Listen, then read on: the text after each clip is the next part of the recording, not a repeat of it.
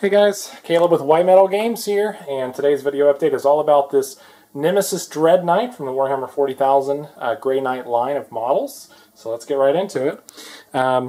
So the Nemesis Dreadknight is a great model. He's a fun kit to build. He's fun to look at. He's just, he's an interesting choice for the Grey Knight's army.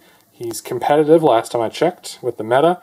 So he's just an all-around win. Displayed here on this Scenic sort of monastery-style base. This model was just sort of a fun project I wanted to do. Wasn't really a client project, just did this for giggles. So let's talk about the details here. I wanted to do a tarnished Grey Knight proxy model so that if I was to do an army later, I could maybe see how it would look.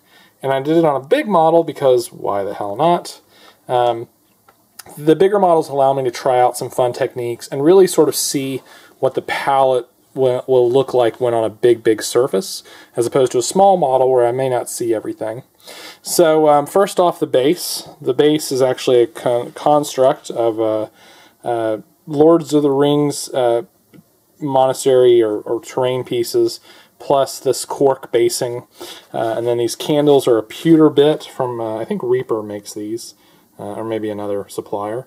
We did some OSL here on the stairs to show the glow of the candle, the flickering flame, and then on the model himself, we actually represented that on his foot, so you can see where it sort of flickers a little bit. He's not mounted currently to the base for storage purposes. I left him off, but he could easily just be glued down or pinned in place if you wanted to. The Gatling silencer over here, or side cannons, yeah, Gatling silencer, that's right. We used a heat effect on the barrels, although they're pretty short, but we went pretty simple with that.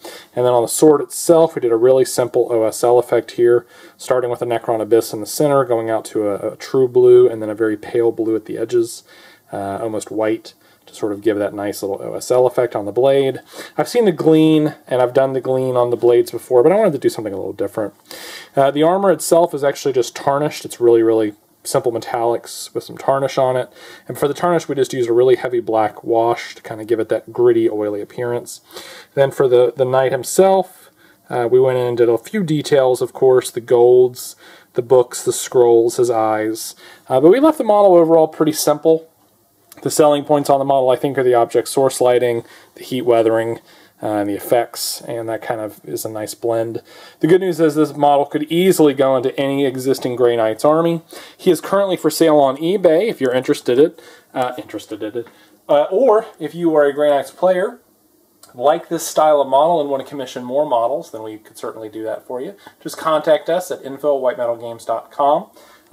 For me, I love this tarnished look. I think it's really great, and I'd love to see a whole army done this way to kind of give you that idea of these Grey Knights fighting for decades, if not centuries, and their armor kind of falling into disarray. Not that they're, not that they don't clean up their armor, but just maybe they're on campaign in the warp or something like that, and they've been there for 100 years, and they don't get breaks to clean up their armor.